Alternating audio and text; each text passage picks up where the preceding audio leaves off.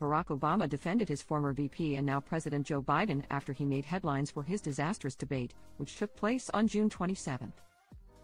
Bad debate nights happen. Trust me, I know. But this election is still a choice between someone who has fought for ordinary folks his entire life and someone who only cares about himself. Between someone who tells the truth, who knows right from wrong and will give it to the American people straight, and someone who lies through his teeth for his own benefit. Last night didn't change that, and it's why so much is at stake in November. http://joebiden.com. The ex-president, 62, wrote on X, formerly known as Twitter, on Friday, June 28, while dissing Donald Trump in the process. Some people encouraged Obama to chat with Biden, 81, about dropping out of the race, as he froze up and forgot his train of thought several times during the event. If you were really a friend of Joe, you would have a serious discussion with him about stepping aside and allowing someone else to run as a Democratic candidate. Allowing him to peacefully retire to his family home in Delaware, one person wrote, while another said, "Hey, look, the puppet master wanted to chime in."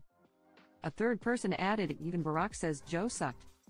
As OK previously reported, even VP Kamala Harris admitted Biden didn't do his best while speaking to Trump. "Yes, it was a slow start, but it was a strong finish," Harris, 59, said while talking to CNN's Anderson Cooper, adding that what became very clear through the course of the night is that Joe Biden is fighting on behalf of the American people on substance, on policy, on performance. Joe Biden is extraordinarily strong. "Listen, people can debate on style points," Harris added. "But ultimately, this election and who is the President of the United States has to be about substance, and the contrast is clear." It seems Obama might be putting on an act for now, as 3 former advisors to him have joined growing calls from Democrats for the president to step down ahead of the November 2024 election.